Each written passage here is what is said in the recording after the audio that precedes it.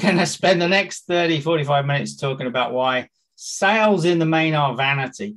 It's profit that is sanity, and profit is often the secret that gets forgotten to make the sale work. It's vital to sell to the right people. It's vital that we work on improving our conversion ratios. It's vital that we build a more powerful proposition. And all those things can help us avoid the price pressure, which is the kind of real crunch point that so many of us as salespeople and business owners have to face up to. So let's talk about the secret of selling more at a higher margin. Now, do alter your chat settings so that we can all hear. We can all read the comments that you put in the box. I am going to ask you to put some comments in the box so they can interact with everybody. Thank you for that.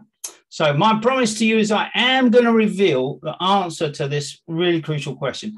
What is the single most important question that any salesperson could ask? I will give you that answer. We'll be talking through some real practical life examples, and we will talk about how to apply some of the secrets within the profit secret. And we will ensure you get at least 2 ideas you can implement tomorrow so you can move this whole thing forward.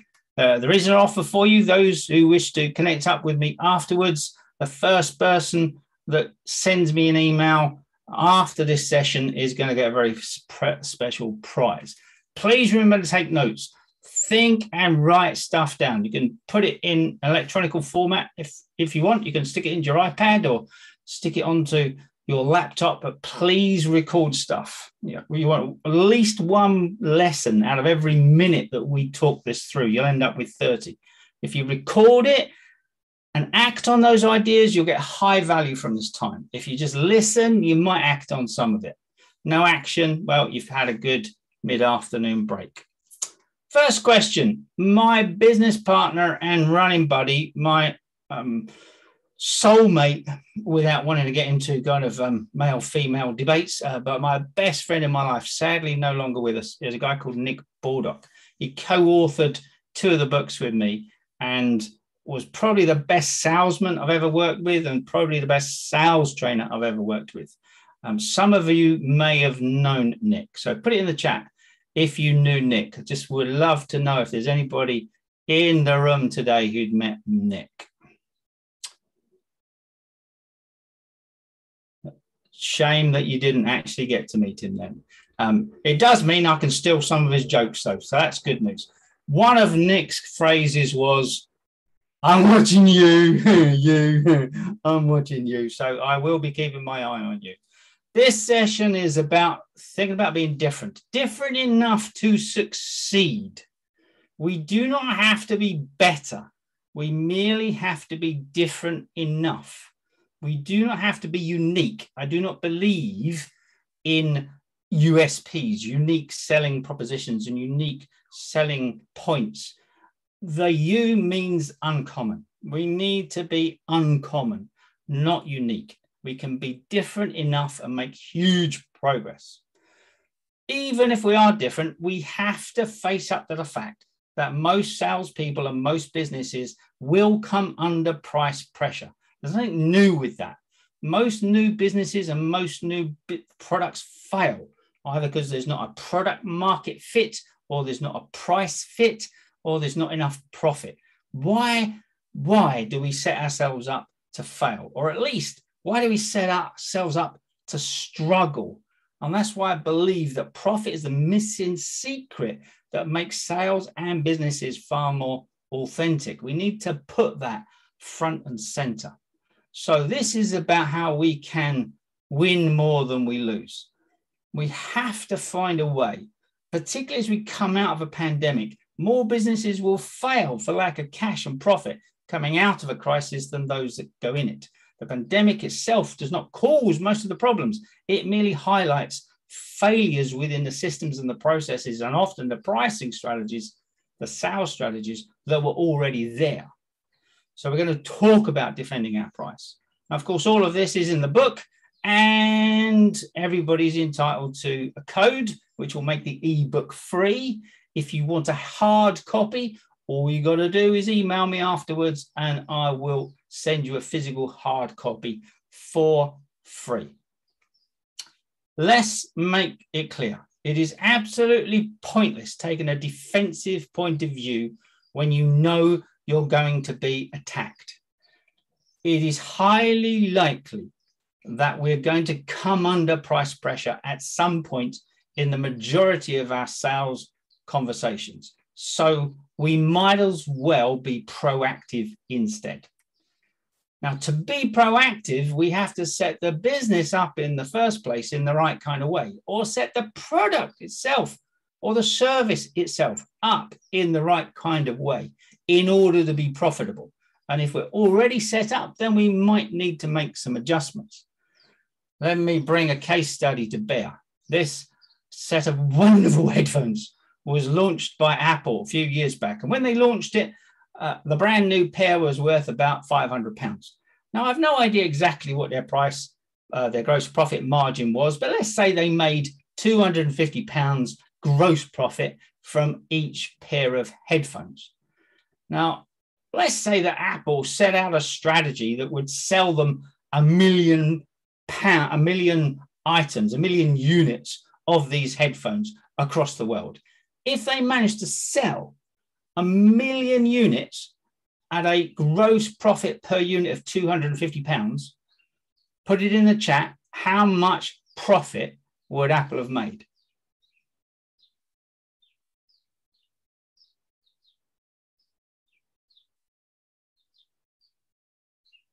$250 million. Yay! 250 million smackers. Now let's ask another question.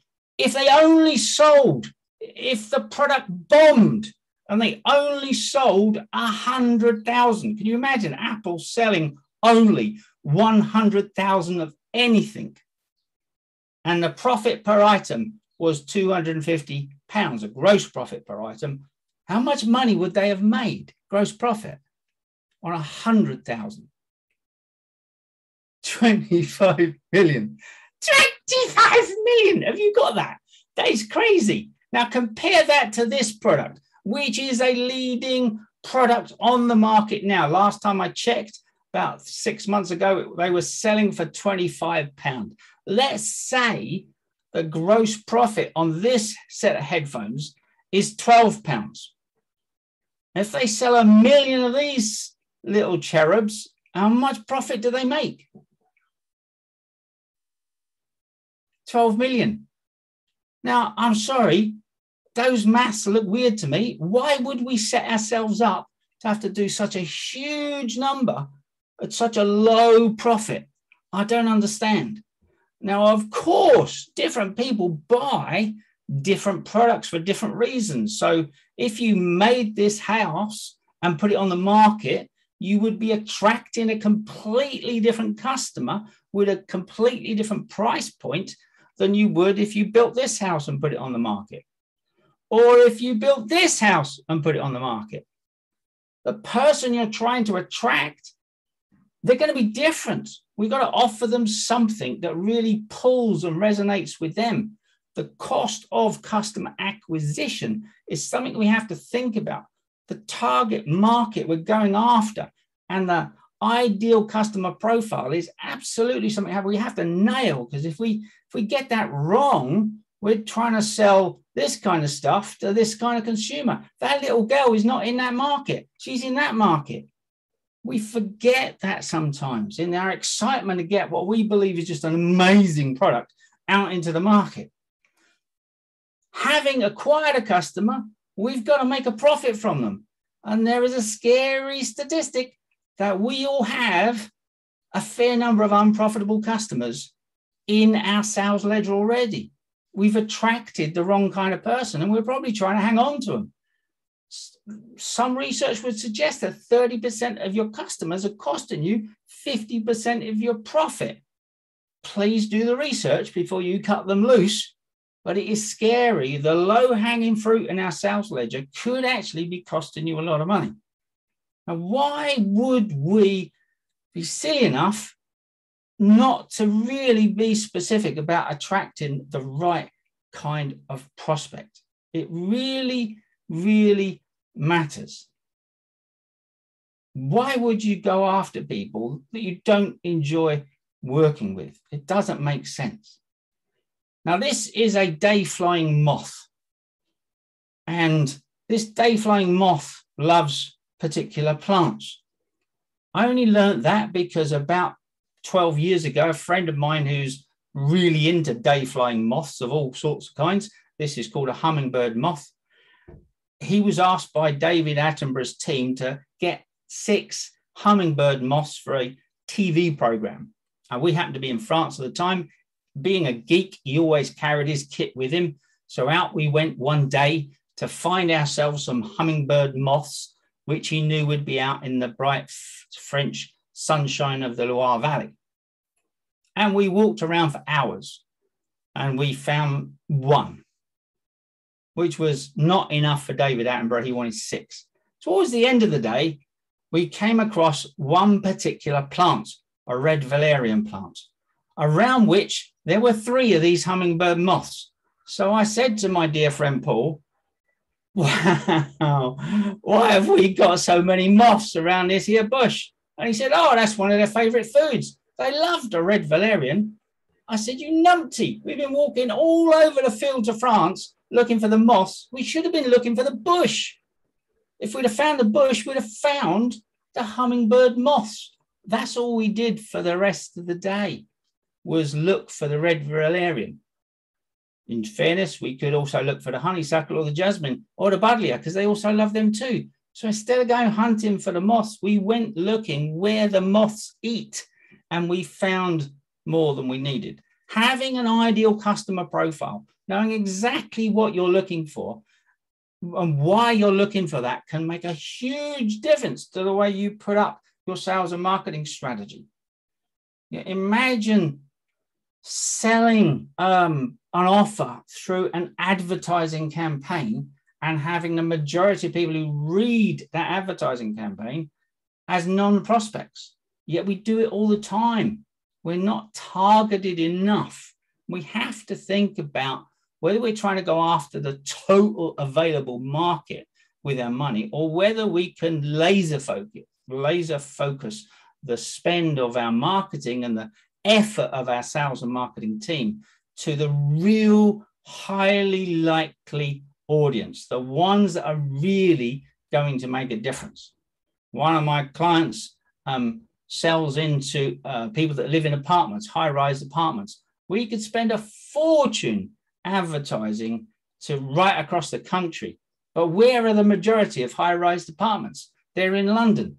If you think even narrowing it down to a much smaller postcode area, then we can spend the same amount of marketing budget, the same amount of sales effort to a much more targeted area. And instead of spending £20,000 to go after a couple of million people, we spend the same £20,000 and go after 100,000 people.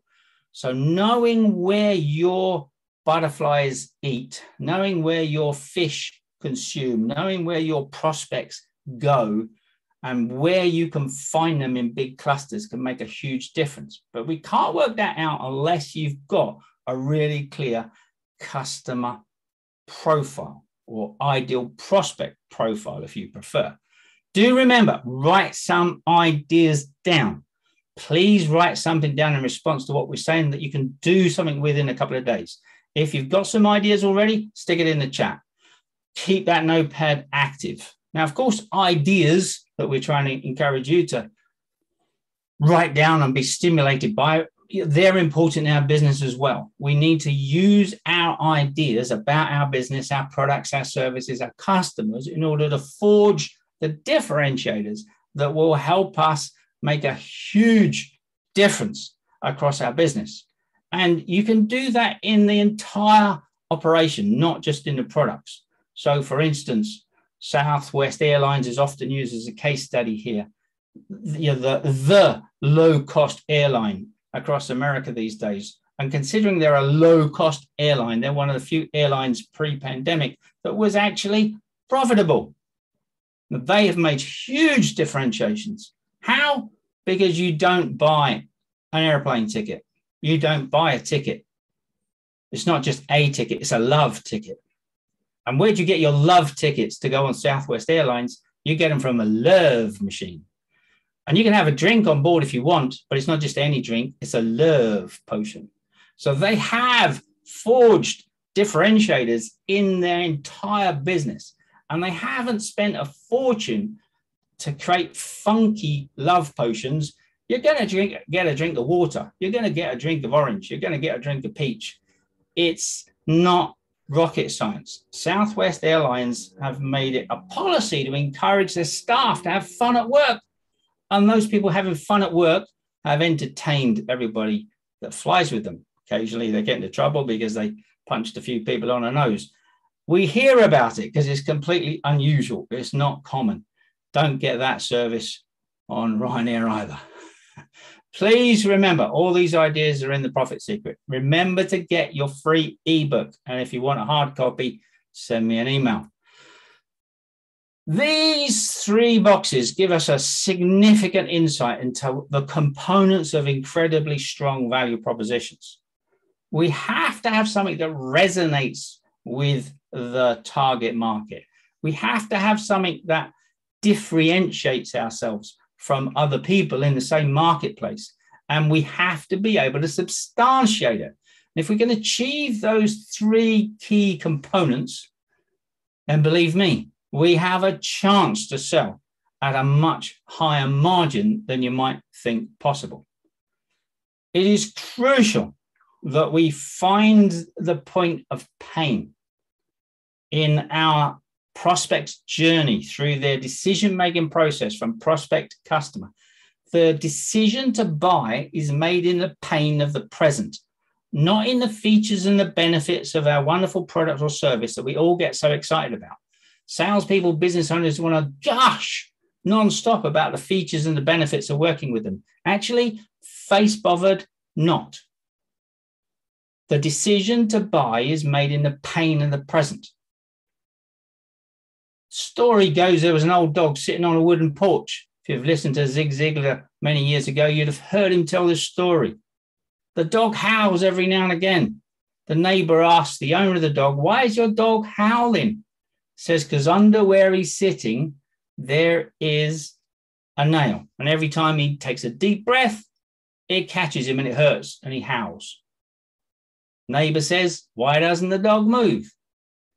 Owner says, "I guess it just doesn't hurt enough." So we have to find the pain of the prospect and make sure it hurts enough. Your biggest competitor is probably your prospects doing nothing. Doing nothing occurs something like 60% of the time. You may think you're fighting a competition. You're actually fighting the cost of doing nothing. And so identifying the pain is only part of what we have to do to ensure we can sell more at a higher margin. Part of it is for us as people to become a consultant. You know, in the medical consulting profession, giving a prescription of a solution would be called malpractice if it was given before a thorough diagnosis.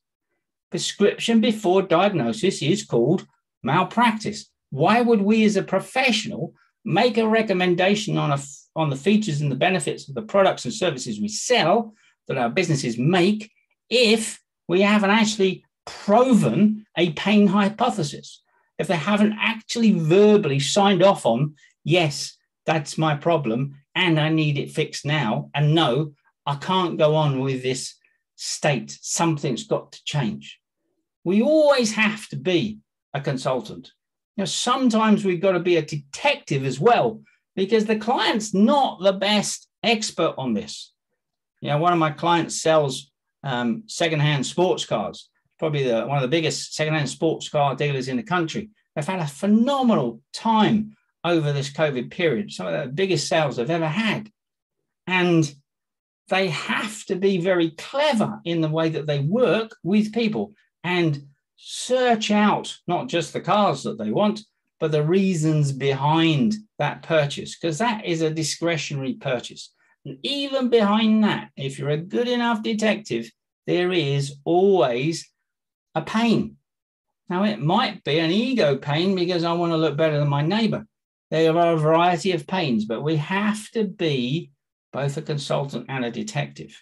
Now, to be a consultant or a detective, we've got to ask a bunch of questions. And I'm sure you're used to Rudyard Kipling's 6 Good Serving Men, which will help you create a series of open questions and get the prospect talking, of course. But which of those questions, the what questions, the who questions, the where questions, the when questions, the how questions, the why questions, which of those question types would you avoid? Put it in the chat. Which would you avoid?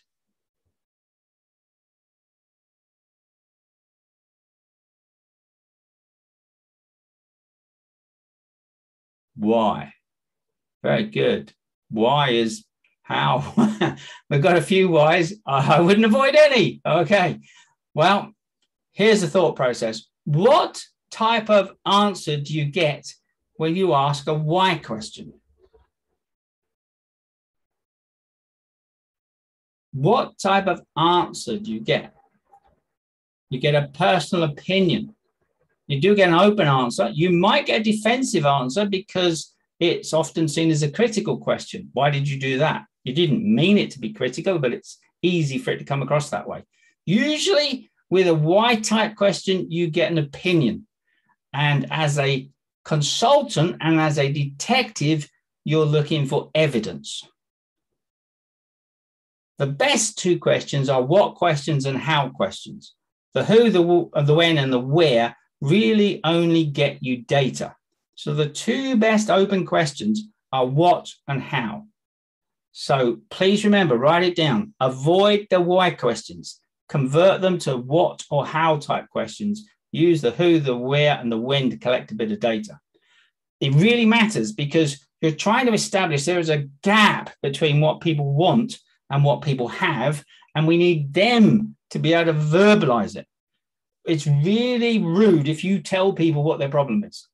People don't like that. But if we can ask them and get them to verbalize what they think their pain point is, and we ask them a bit more about it, and we ask them to tell us a bit more about it, then the scale of that pain begins to change in their minds, and they are not going to complain about us. We have authentically made them think.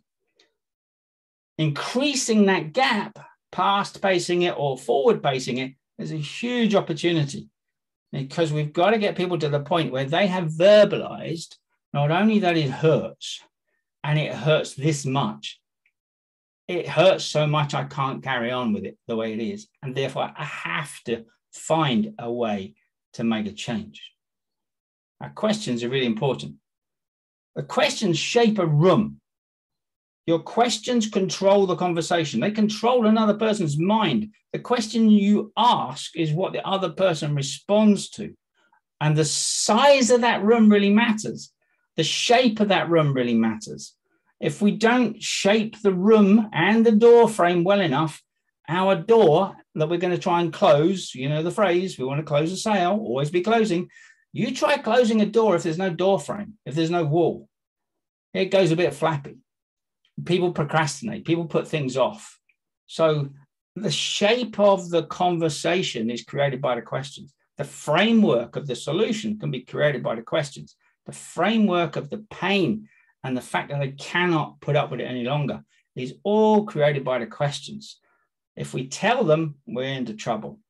Remember, write some things down. So we've talked about resonating with the pain points. We have to be different. Please remember, we have to be different. If we're not different, then the only difference is what?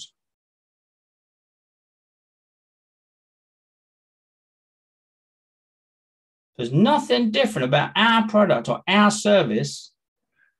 What's the only difference? Price. Bingo, price. Now, of course, there is another difference, and that's you. Bingo, Matthew, you're quite right.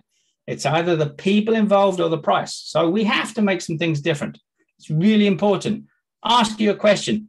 Would you prefer brown eggs or white eggs? Which do you prefer? Put it on the chat. Brown eggs or white eggs? Which do you prefer?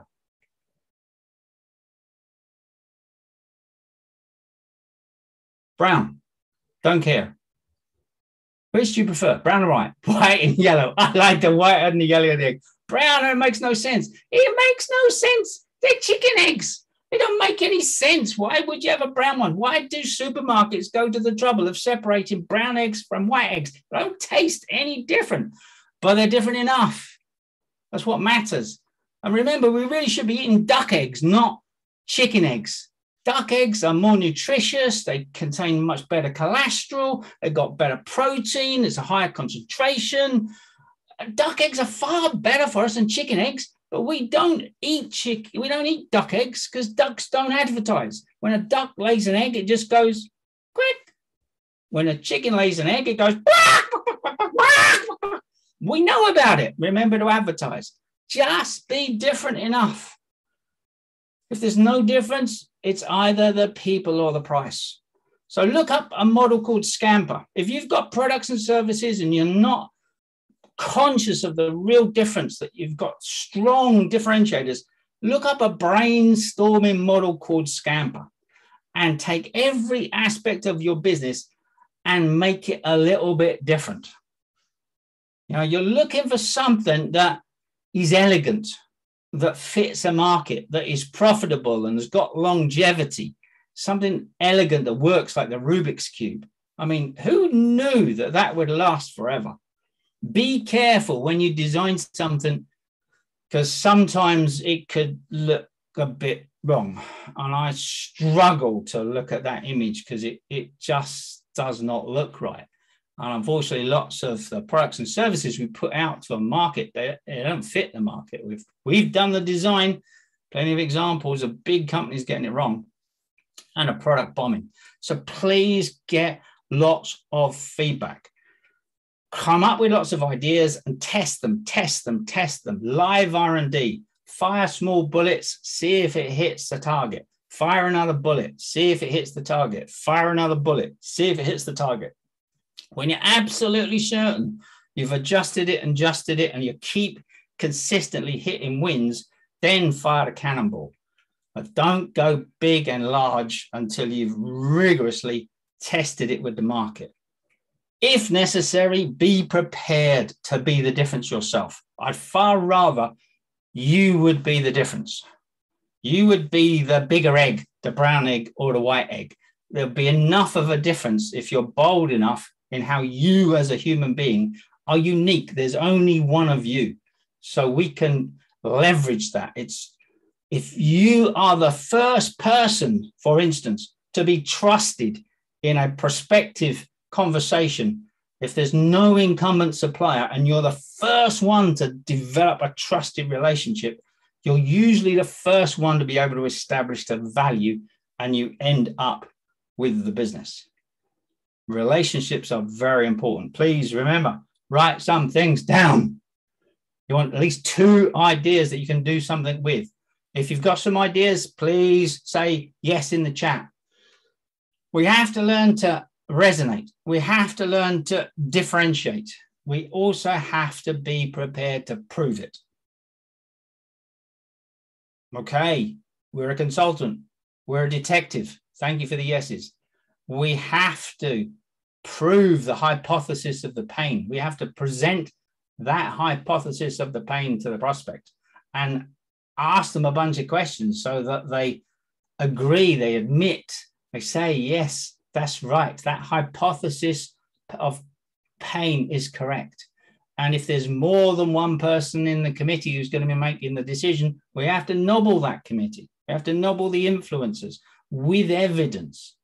And we do it best by getting them involved in the search for that evidence rather than us being the ones that tell them. Now, of course, if we can also find evidence that the return on their investment, their payback, which can be emotional as well as financial, will overweigh any of the costs that they put in the first place. If we can make it a no-brainer, then we win on both sides of the equation. We've got them to verbalize the pain hypothesis. They've helped us find that evidence. They can't refute it. They help to find it. And now they help us find the evidence for the return on the investment for the payback, emotionally or financially. It's a compelling argument that very few people could step outside of. Remember, keep writing things down. So we resonate, we differentiate, and we substantiate. Now, if we've done all three and we do them well, if we've really thought about our target market and really got an ideal customer profile written, we've really fine-tuned who we go after in terms of our sales approach and our advertising approach and our marketing, we've really nailed down this whole philosophy of presenting a pain hypothesis, because as a consultant and as a detective, we've found the evidence for that pain and got it from that client. And we've put this great proposition together, which they've helped us substantiate the return on investment. Would you agree we're probably going to improve our conversion ratio? Yes or no?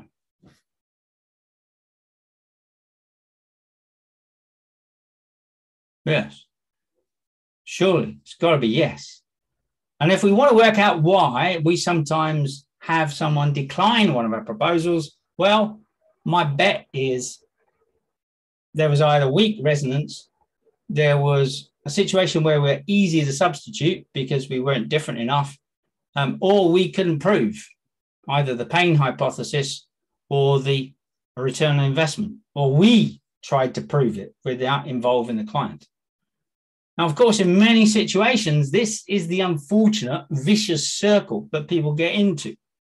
Now, so many of our clients, when Nick and I were working together way back when and running the sales training programs we were doing before we wrote The Profit Secret, we'd still get people after the training program ring us up and go, Bob, Nick, we've sent a customer a quote and he's come back and asked for a price discount. What do we do now?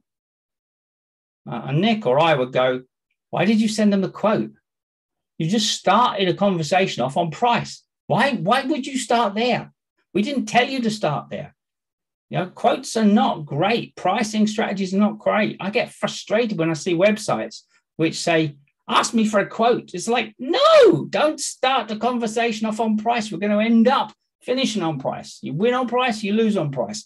We make no profit. How would it be if it all started with relationships and value?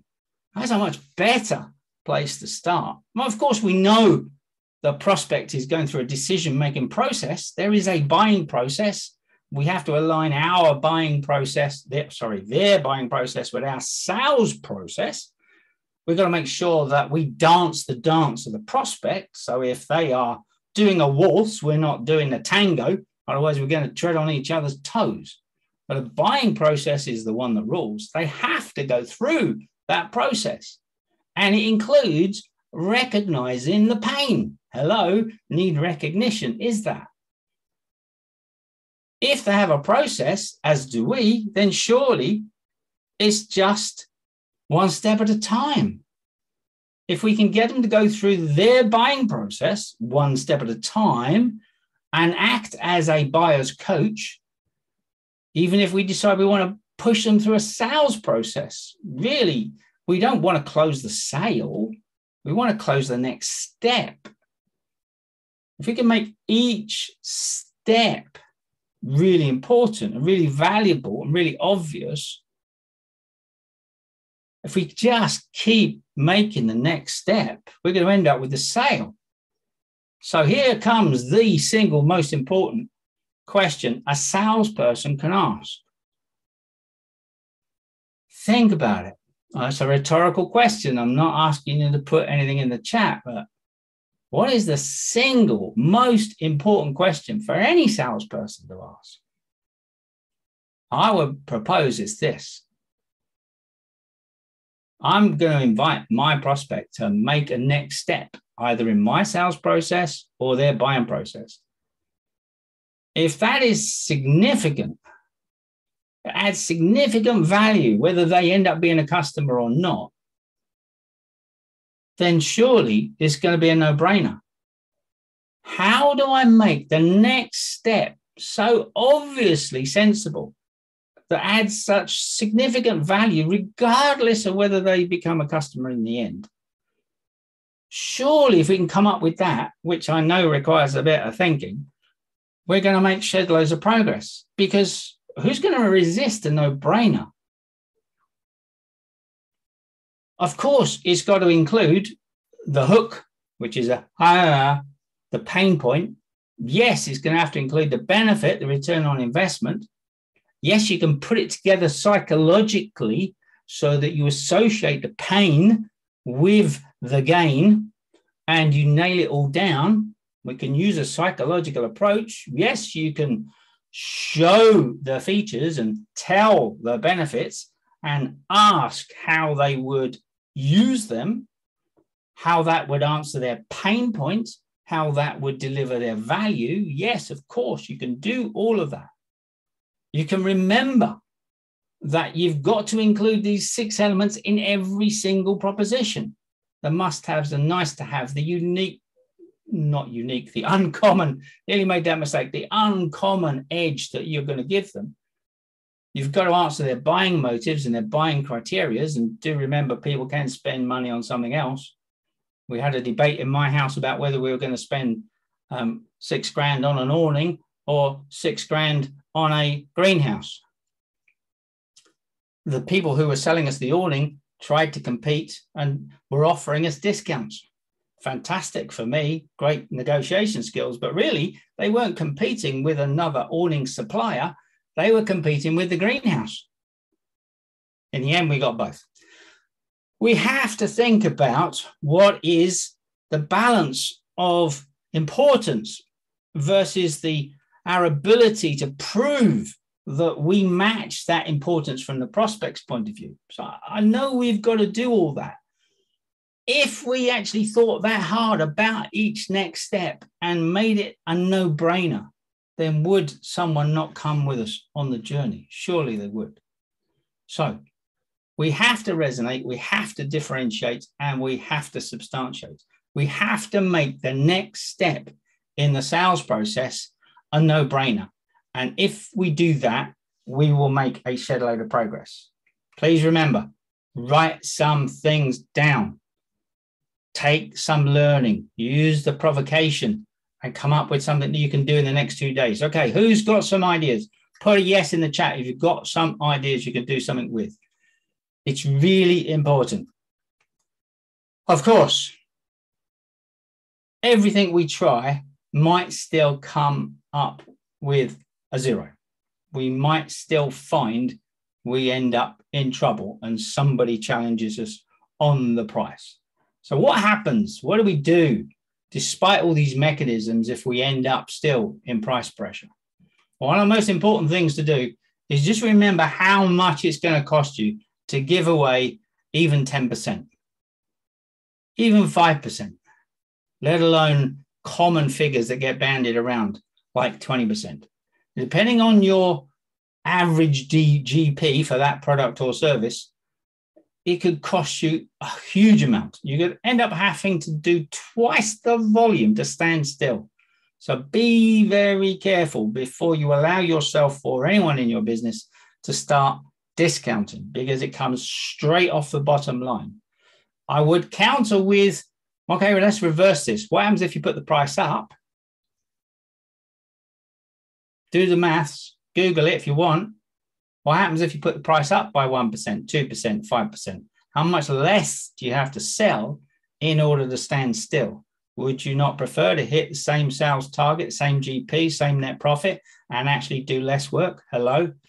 Remember, we're in business to make a profit, not work our little socks off. Of course, we can analyze why we've got the price pressure, and it's probably down to the fact that we're failing in one of these areas, but that's not going to help you answer their questions. Of course, the price objection could mean a shed load of different things. So be careful. Don't just take their word for it when they say, I'm going to need a discount. I need you to drop your trousers, or I need you to get a red pen out, or that's more than I thought. Everyone can go at the offer of a price, and some people just wince and get 10%. Be careful. Sharp intake of breath could cost you a lot of money, could cost you a lot of profit. We do have to remember that price often disappears during a sales conversation. It's there at the beginning, and it comes back at the end. And we go, where did that come from? We dealt with that ages ago. Why are you giving me a price question now after all this time and effort? Hello, it's normal. It's what happens when someone gets ready to part with their hard-earned cash. Please remember, it's normal. You don't have to give in. So we could deal with it as an objection, and there's a fairly standard objection handling process on the screen. We can reassure them, and we can ask more clarification questions. We can make sure we're dealing with the right concern, not just the first one. People normally have 2 objections for everything, one that sounds good and the real one. Please don't take the first one. Probe and make sure you get behind it. And of course, we can do our best to answer the concern and wrap it up, evaluate and close. But if your price is really challenged and we can't handle it as an objection, then what we talk about in the profit secret is these 4 steps. We can defend and justify our price. That is our first job. Otherwise, you lied. Otherwise, you told a mistruth. Otherwise, you built margin in there that you knew you were going to pull out. If you just drop the price, then hello, I've just shown that you are not as professional as you thought. So be prepared to defend and justify, or don't go in with that price. If you choose, having defended and justified, and they're still not agreeing, then you can negotiate if you wish. If after negotiation you're still on the losing side, then you may choose to concede, or you can choose to walk away. Now, you can go from 1 to 4 if you wish. You can go from 2 to 4 if you wish. You don't have to do number 3. It's your choice. Step 1 is to defend and justify. So if someone gives you a price objection and really there's no objection handling that will get around it, then you can say things like this. Let's put price aside for a minute. Let's talk about some other things. So we'll come back to price in a minute. You can say, well, before I respond to that, let's go back to what we're trying to create here, what the problem we're trying to solve here, and make sure we've got the design right. Of course, we can ask for a bit more clarity. Is it about the cost, or are we saying the return's insufficient, or are we saying it just feels a bit expensive, or are you saying you haven't got enough money, or is it a cash flow issue more than a price? Could mean lots of different things. So please make sure that we ask a variety of questions first off to try and find out what's really going on in a person's mind. And before you deal with anything else, do use my friend Elsie. What else apart from that might be causing you to hesitate? What else do you and I have to agree on in order for you to feel confident and comfortable going ahead? Please remember that often at this stage, it's risk that is the issue. It's not reward. They see the downside now. They see the cost of change. And there is a cost of change if they've got a previous supplier. There is a cost of implementation if we've got a new product or service going in. And if you can overcome that friction, if you can reverse or remove or reduce the perceived risk, then often the sale goes through. So remember, our goal is to create a disruptive innovation for our prospects that is not disruptive to adopt.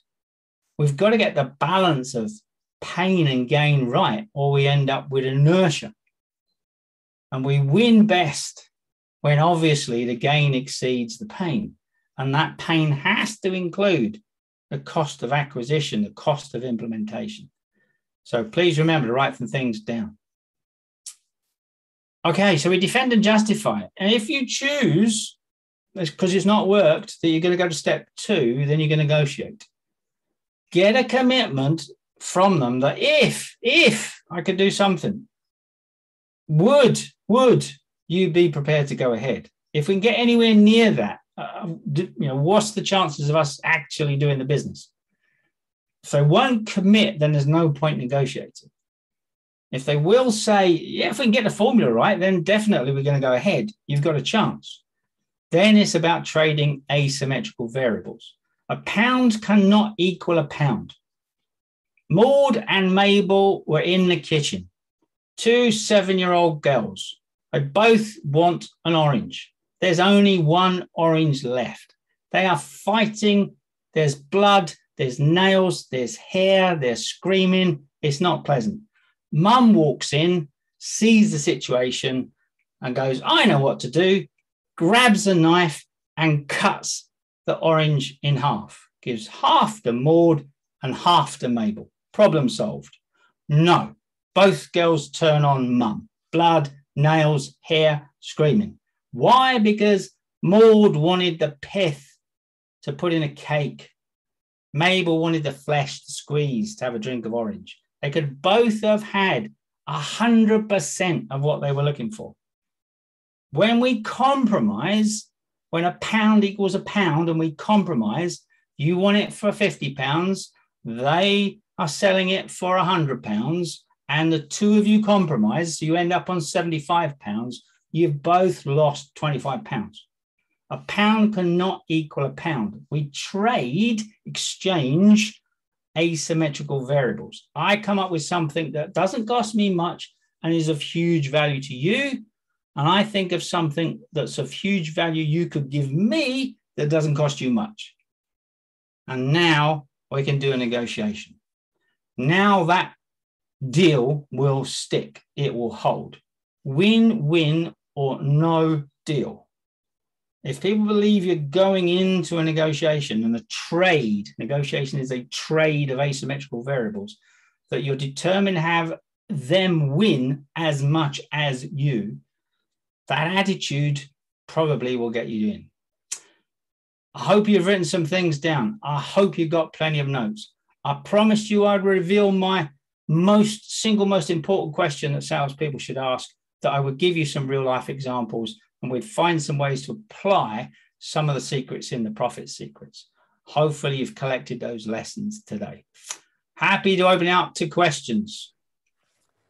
Well, thank you very much, Bob. That was a real masterclass, and you know, some of those learnings are you know, fantastic. Be a consultant and a detective. Don't use the why question. And I shall certainly be investigating the scamper model in terms of differentiating when I'm doing some work with my wife's business. So that was excellent.